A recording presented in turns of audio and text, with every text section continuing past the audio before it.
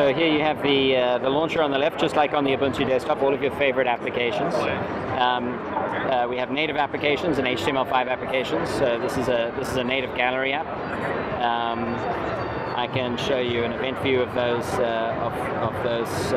pictures like this. And we have a story where we minimize the amount of Chrome on the screen, so you're always kind of immersed into your content. You can always get the Chrome anytime you want it, just like that. And we use the right edge to go back from app to app, so you can jump through a bunch of different apps. Up here, your system indicators, so you can get straight to what you want and straight back to your app very neatly.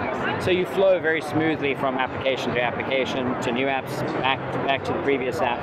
Very, very easy. On the home screen, which is down here, if I come down here, we have a series of different scopes, just like on the desktop. And we've pre-selected apps, videos, contacts, people,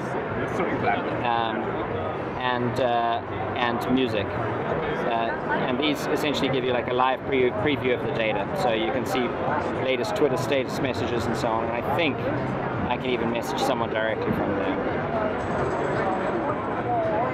And there you go.